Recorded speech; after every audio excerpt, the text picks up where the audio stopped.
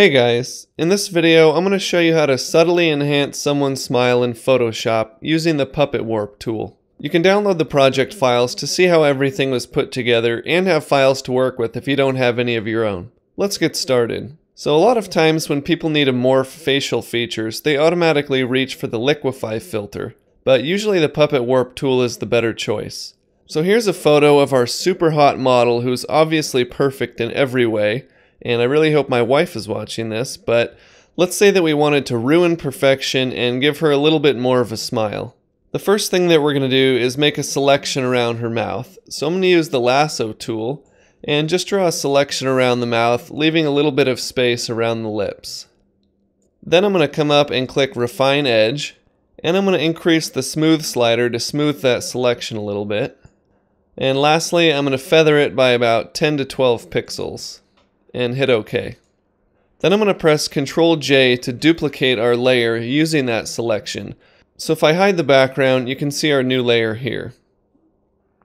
Next, I'm going to right click that new layer and convert it to a smart object.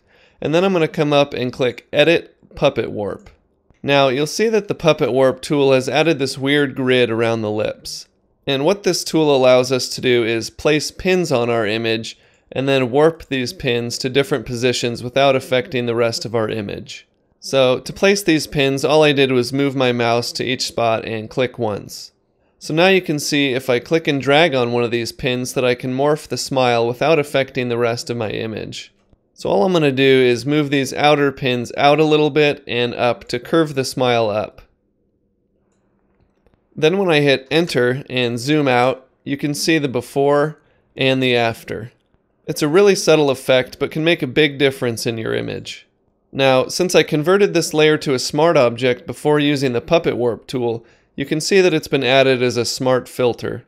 So now I can always double-click my Puppet Warp smart filter and go back in and make adjustments without having to start over from the beginning. Lastly, I'm just going to nudge that mouth layer up a pixel or two, because obviously when you smile, your whole mouth moves up a little bit. So again, here's the before and here's the after. The Puppet Warp tool is really fun and effective when you want to adjust things like individual facial features. You can use it for everything from subtle retouches like in this example, or make some more dramatic changes like if you were working on a caricature or something. I'm John Shaver for Photoshop Video Academy. Thanks for watching. I'll see you next time.